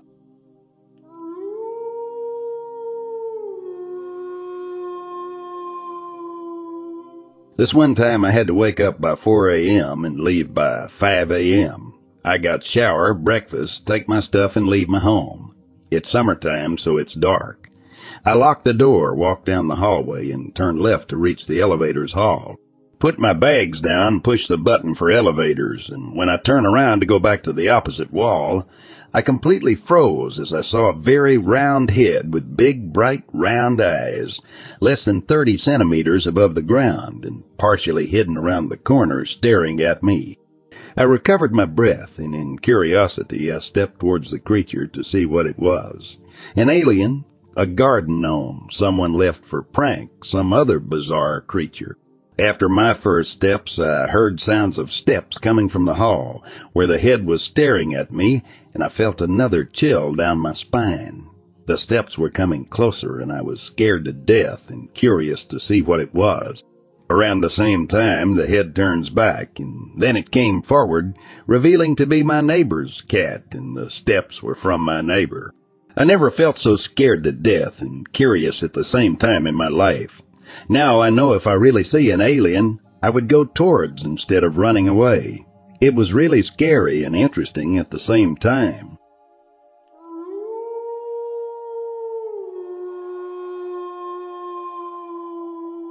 About 7 years ago, I had a remarkable encounter with two Sasquatch in the Blue Mountains of Walla Walla, Washington. It was shortly after I'd relocated from Houston, Texas, and I decided to take my dad's bug for a drive. I ventured up Mill Creek Road, which led me to Squaw Springs campgrounds. It was quite a journey, about an hour and a half into the blues on a somewhat gravel road. If I recall correctly, it was either July or August. As dusk settled in, I turned on my headlights while navigating a bend in the road. That's when I spotted them crossing the road. Two impressive creatures. One stood approximately 8 feet tall, while the other was around 7 feet. They locked eyes with me, and the reflection of my headlights revealed their eyes to be a striking yellow color. The sun's gentle glow highlighted their bodies, making it evident that these were not bears or elk. I brought my vehicle to a halt as they crossed, hoping to catch another glimpse as they disappeared into the woods. Unfortunately, I couldn't see anything further, nor did I detect any peculiar odors. I searched for tracks, but the ground was too hard to find any conclusive evidence. So I returned to my bug and headed home. A week or two later, while shopping at the Eastgate Mall, I stumbled upon a Bigfoot display, arranged by two individuals named Paul Freeman and Wes Summerlin. They had set up an exhibit featuring two stuffed Bigfoots. Intrigued, I shared with them my encounter in the blues. They informed me that the creatures I'd seen were a male and female couple that had been spotted numerous times. Freeman, in particular, had made notable discoveries, uncovering miles of tracks and capturing video footage of Bigfoot in the area. However, over time, it became evident that Freeman had fabricated a significant portion of his evidence, which was disappointing because I believed he possessed genuine material. Nonetheless, I formed a friendship with the Summerlin family and even accompanied them on a search for Bigfoot. Wes, in particular, had a wealth of stories, hair samples, photographs, and more. He never sought to sensationalize the matter. He simply believed, and that was enough. Unfortunately, he was passed away some time ago, and I don't believe any substantial research is ongoing in the area. However, a friend and I still venture into the mountains a couple of times a week, continuing our quest. I know Sasquatch is here. I've seen them with my own eyes. The number of sightings may have decreased since Freeman's departure, leading some to doubt their existence. It's an ironic situation because deep down you know Bigfoot is real. Yet the evidence you stumble upon sometimes points in the opposite direction, despite your first-hand encounters.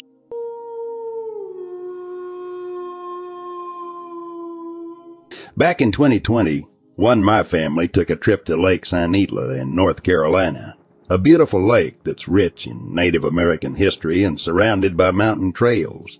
We decided to go on one of these trails on an overcast day. I'm not an athletic person and suffer from asthma, so I was behind the rest of my family by myself. About almost halfway through the hike, I heard my sister yell my birth name, but it sounded like it was off the trail. She never calls me by real name, just my nickname. I've had since I was a baby. It sounded like she was scared, so I was very tempted to run off and find her, but I knew my sister wasn't stupid. She wouldn't go off the trail even in case of an emergency. I quickly caught up to the rest of my family, and my sister was there with him, resting on some rocks next to a waterfall, chatting away and taking pictures. I asked my sister if she had called my name. She didn't know what I was talking about. She had been talking to our dad the whole time. I don't know what called my name that day, but I'm glad I didn't listen to it. Who knows what would have happened to me? I haven't been to that trail since this encounter. I don't have a clue what called my name. If you're educated on Appalachian folklore, please give me some insight on what happened to me.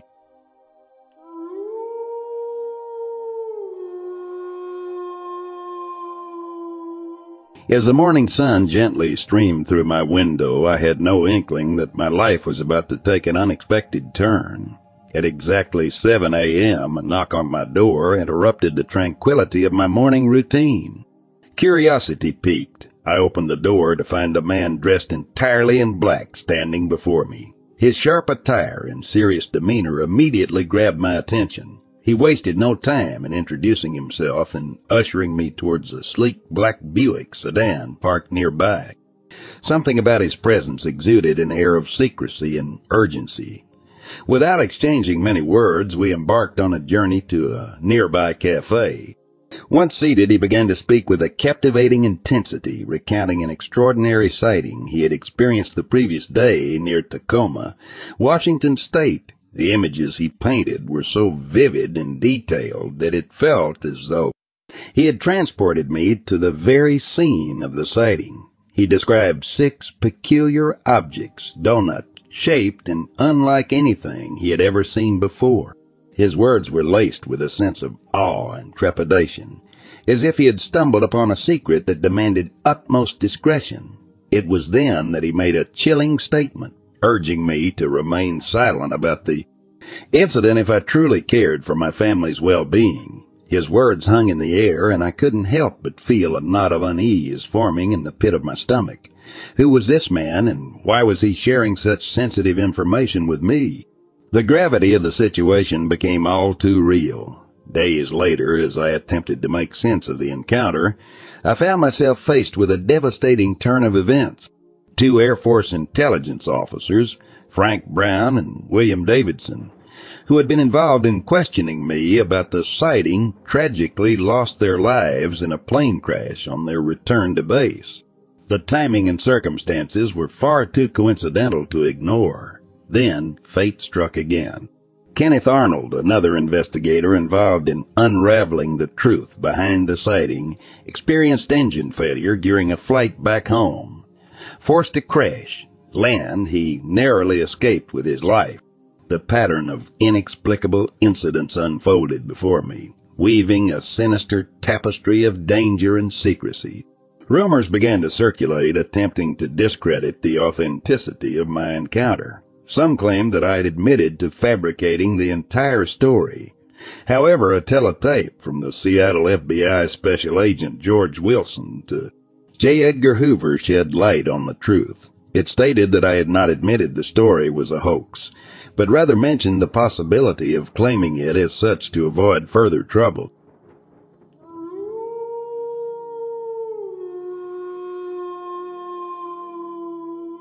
As a park ranger, I've become immune to many weird and strange occurrences in the woods. Unnatural-looking animals, strange figures, and even paranormal phenomena have become a part of my everyday life. The rule I follow is simple. As long as I don't interfere in matters that don't concern me, I'll be safer. Most of the time, this rule works, but sometimes things get far too real and far too scary. I belong to a group of rangers stationed in a remote corner of the park, surrounded by a vast forest. Last week, something happened that I can't simply ignore like I usually do. My partner, whom I'll call Carlos, and I had patrol duty for the night. We had recently been relocated to a cabin where many rangers had stayed in the past. It was a decent little space with 2 adjoining rooms and a small bathroom. Luxury was the last thing on my mind in the middle of nowhere, especially considering the nature of our job. Around 7 p.m., after having some tea and reading the news, we put on our gear and left the cabin. With not many rangers stationed nearby at the moment, we had a lot of ground to cover. I personally enjoyed walking in the dark, finding it strangely peaceful. It had been scary in my early years as a ranger, but over time I found solace in the tranquility it offered. I once asked Carlos if he preferred patrol duty in the dark, but he didn't care for it. Most people wouldn't. As we walked, I observed the thick, tall trees, the moist brown soil, and the cool breeze. The holy trinity of good vibes, in my opinion. I would have liked to listen to some music, but it tended to make me drowsy, so I settled for the random noises of the night. The wind oscillated between sudden gusts and gentle breezes, creating a rhythmic symphony of rumbling leaves and crackling bushes. We walked in silence for an hour before getting bored and engaging in some small talk. Carlos began by cracking pathetically lame jokes, which eventually transitioned into sharing horror stories. Despite his orthodox background and belief in the paranormal, his stories were genuinely spine-chilling. Around 2 or 3 in the morning, we sat down on a fallen tree. I took out some juice, but it felt unnaturally cold for the weather. The condensation on the outside surprised me. I didn't remember bringing them that cold. Looking back, it should have been a major red flag. As we shared more stories, Carlos was in the middle of telling a particularly eerie tale about a flying vinegar dipped vampire from the Philippines when I heard a groan. My instincts told me it was the sound of an injured creature, but it didn't feel like an animal. It sounded human, like the grunts of an older woman in pain. The groan was distinct, and both Carlos and I had jumped up from the log simultaneously. He had heard it too. I nodded at Carlos, and he pointed his flashlight in the direction of the sound. The groan came again, a little more distant this time. I called out, but there was no response. With my right hand on my firearm and my flashlight in my left, I followed the direction of the voice, repeatedly calling out. The groan echoed once more, and we increased our pace. I led the way while Carlos hurriedly trailed behind, continuously calling out, "Hello? Is anybody there?" After a minute of walking, we discovered the source of the voice, a short, pale old woman wearing a black cape. She was facing towards us, but looking straight down, mumbling something.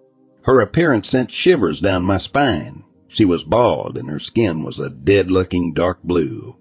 Her cape was tattered and baggy, and there was an unmistakable sense of unnaturalness about her. But in the off chance that this was a human in need of help, we were obligated to assist her. Carlos approached the woman cautiously, asking if she was hurt. When she looked up, I saw something that chilled me to the core. Her eyes were pitch black, devoid of any humanity. They seemed empty, as if there was nothing behind them. Her skin, too, had an eerie, lifeless quality. It was then that I noticed her mouth, a gaping ear-to-ear gash on her face. In that moment, everything within me screamed that this wasn't a human being. The unnaturalness of her appearance sent waves of fear coursing through my body. The woman, or whatever she was, suddenly pulled up her hood and shifted her gaze toward me. Without speaking a word, she transmitted something to me telepathically. And then, in an instant, she vanished into thin air, as if she had disintegrated into nothingness. I stumbled backward, feeling a mix of disbelief, terror, and confusion. Was this encounter with an alien or a demonic entity? I looked over at Carlos, and his face was paler than I had ever seen it before. He knelt down, audibly whispering a prayer under his breath. It took me a while to find the strength to get up, my legs still trembling violently, but somehow they still functioned. We made our way back to the cabin, following the markers on the trees. Once inside, I poured some hot tea while Carlos sat at the table with his head in his hands. It was around 5 a.m., and I couldn't help but feel the weight of the traumatic encounter we had just experienced. I mustered up the courage to talk about what we had seen, but Carlos remained silent, unresponsive to my inquiries. Seeing him in that state made me realize the profound impact this encounter had on both of us. By 9 a.m., I decided to contact my superior and inform them about the incident. However, their response was dismissive, questioning if we had been drinking on the job. Frustrated, I hung up, realizing that we were on our own in dealing with this strange occurrence. We had broken the rule, interfering in a matter that concerned us, and now we had to live with the consequences. Despite the trauma, Carlos and I couldn't resist the pull of the forest. Night after night, we returned to the woods, still following the rule in hopes that it would protect us. This job meant everything to me, and I didn't have a plan B. But deep down, I couldn't shake the fear of encountering that sinister presence again. I tried researching the incident, hoping to find some reference or explanation. It reminded me of the legend of La Llorona, a weeping ghost from Mexican folklore. Whatever it was, whether an alien or a demon, it radiated an undeniable evil. Why it chose to reveal itself to us, I may never know.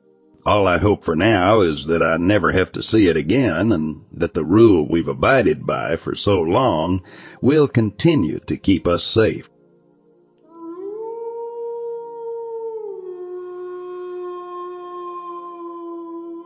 New Orleans, 2005. I remember that night vividly, as if it happened just yesterday. I was a police officer responding to a call about a possible break, and at the home of an elderly deceased person. Little did I know that this was just the beginning of a series of bizarre encounters that would shake the foundations of our beliefs. As we investigated the case further, another call came in. 2 suspicious individuals were spotted prowling around a boarded-up house near the swamps. My fellow officers and I rushed to the scene, ready to confront any potential threats. We approached cautiously, our hearts pounding with a mix of anticipation and fear. In the dim light, we saw them, 2 men dressed in black suits, standing ominously in the shadows. Without hesitation, we made the decision to confront them. But when we fired our weapons, they vanished into thin air, leaving no trace behind. It was as if they had simply melted away, defying all logic and explanation. We scoured the area, searching for any sign of their escape route, but found nothing. It was as if they had never existed in the first place. Confusion and disbelief filled our minds as we tried to comprehend what we had just witnessed. Weeks later, another unsettling incident occurred. A man claimed to have been abducted by an unknown creature. He described them as tall, pale figures with no hair, their faces resembling skulls. Despite their otherworldly appearance, there were enough human-like features to distinguish them from any known creature. According to the witness, they attempted to communicate, but their language was incomprehensible, a jumble of sounds that defied all linguistic understanding. The encounter left him bewildered and shaken, struggling to make sense of the inexplicable. Officer Mike Farrell, a senior member of the New Orleans Police Department, expressed his frustration in finding any information about these creatures online. He knew that the accounts of these encounters would be met with skepticism and disbelief without concrete evidence. As the reports continued to pile up, each one more baffling than the last, it became clear that there was something extraordinary happening in the swamps of New Orleans. Strange sightings, unexplained phenomena, and a sense of unease permeated the air. One particular incident shared by an off-duty officer sent chills down our spines.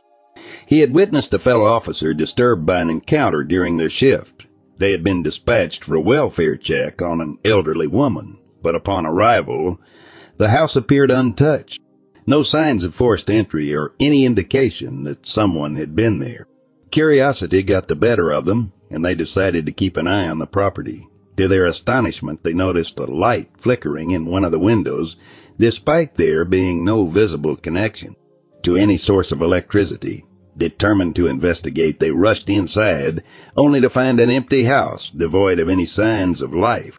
As they resumed surveillance outside, the officer's attention was drawn to movement in the shadows. 2 figures emerged from the darkness, one tall and imposing, the other small and mysterious. They watched in disbelief as the figures approached the house, but before they could react, the figures vanished into thin air, leaving them perplexed and filled with an eerie sense of dread. Something inexplicable hung in the air that night, an electrical charge that added to the surreal nature of the events unfolding before us. These encounters defied all logical explanation, leaving us questioning our understanding of the world and the presence of forces beyond our comprehension. To this day, the strange occurrences around the elderly woman's missing case, the unexplained lights in the house, and the enigmatic figures that haunted our thoughts remain unresolved.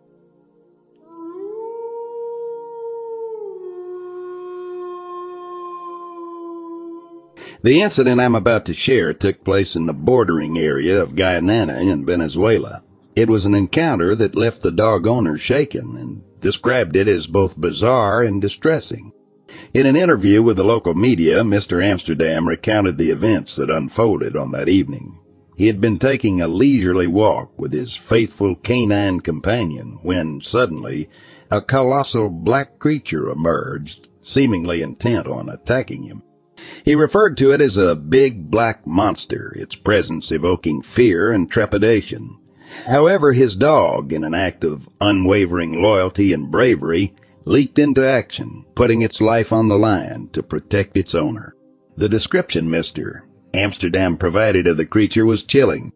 He likened it to something out of a nightmare, referring to it as monster-like and diabolical. The creature ruthlessly constricted the dog's neck, snuffing the life out of it with a savage onslaught. After the heinous act, the creature swiftly departed the scene, leaving Mr. Amsterdam in shock and grief. Grateful for his own survival, he expressed gratitude to God and his fallen companion for saving his life. The loss of his beloved pet had left an indelible mark on his heart, as his faithful companion had accompanied him everywhere. As news of the incident spread like wildfire on social media, others came forward sharing their own strange experiences in the same vicinity.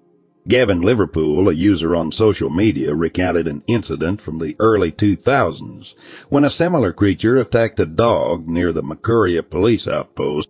The creature had vanished into the darkness, leaving the dog to suffer until its demise.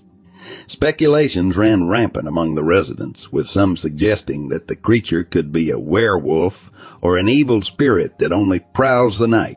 However, there were also those who criticized the dog owner, asserting that he should have been more cautious in protecting his pet. A user named Sheikh Abraham expressed deep sympathy for the dog's tragic fate, but also emphasized the importance of human responsibility in such situations. Some residents argued that if the creature had been a black panther, it would have carried its meal into the night instead of simply abandoning it. The incident left the community bewildered and on edge, grappling with the mystery of the creature's identity and intention. It served as a chilling reminder of the unseen forces that coexist alongside us, lurking in the shadows of the night. As the debates and speculations continued, the people of the bordering region remained cautious, wary of the unknown and the secrets it held.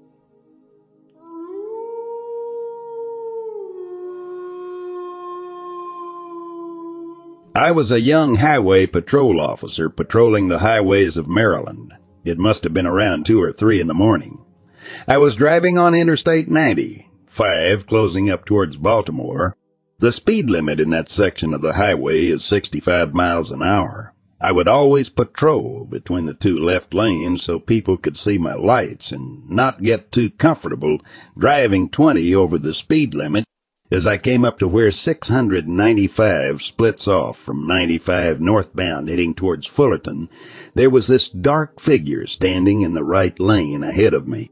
It looked like a person, but it did not move at all. Just stood there next to the barrier wall separating the right lane from the exit ramp for Fullington Avenue North coming out of Philly. So naturally I sped up slowly to catch up with this person, thinking they must be injured or something. As I get closer, still maintaining the speed limit or just under, this thing turns its head to look at me, and I notice it has 2 glowing red eyes in the center of its face. It was very intense and terrifying, but what struck me most was its teeth. This thing had fangs like a wolf or bear, very sharp edges protruding out of its mouth. Its whole demeanor was extremely menacing. It did not look human at all, but when it turned around and stared right at me, I slammed on my brakes in sheer terror. I managed to get myself together after a couple of seconds, speeding away, hoping not to lose control of my car and wreck. Ironically, I heard radio communications from another officer about 10 minutes later that a driver up the road had witnessed an upright, decaying animal running across the road.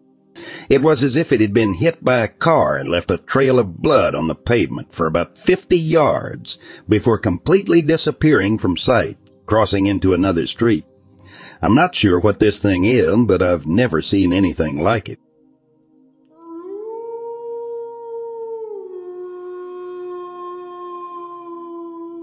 Some friends and I would take my truck up in the mountains during the winter time and tow someone on a tube across the snow. We'd drop the tailgate in my old long bed Ford, and a few guys would sit in the back with one of those bazillion candlelight spotlights. When I was driving, it'd be fun to make really wide turns in the dark, so the person on the tube didn't have the luxury of headlights or taillights to somewhat illuminate their trail. The person in the bed of the truck with the spotlight would be funny and shine the light clear off to the side so it was pitch black if you were on the tube. One particular winter night, a snowstorm was rolling in, so we heated up to the usual spot, and it was dark that night. A friend was on the tube. I was driving, watching my mirrors. As I'd swing him wide enough, he had little light to see anything. The guy with the spotlight shined the light clear to the side of the truck, and as I checked my mirror and I made eye contact with a guy dressed in jeans, a red plaid shirt, and a blaze orange ball cap. As we made eye contact, I lost all control of my body for probably only 5 seconds, but it felt like an eternity. I stopped the truck and turned it around and asked the guys if they saw him. They all said no, so I flipped the truck around and turned on the high beams, and they shined the spotlight all over. I got out and looked for footprints in the fresh snow and saw nothing. That night we went back home, and I told my dad about the weird experience, and he didn't think anything of it. A week later on the news, the police reported finding a body in the area close to where we were and asked for any tips. My old man convinced me to call the police and tell them we were up in the area and saw that guy. I called, and the police said they'd send an investigator over. He came over to the house. I recalled the same experience, saying it happened 7 days earlier. As soon as I said that, the investigator asked me, "You're sure on your date?" Which I was positive, and he showed me a picture of the body they found wearing the same red plaid shirt and blaze orange ball cap. He informed me the body had been on the mountain for at least 1 month, so I must have just seen something. Turns out it was a man who suffered from some mental handicaps and committed saw on the mountain 1 month prior to when I saw him. Thanks for listening. Hope to see you tomorrow, son.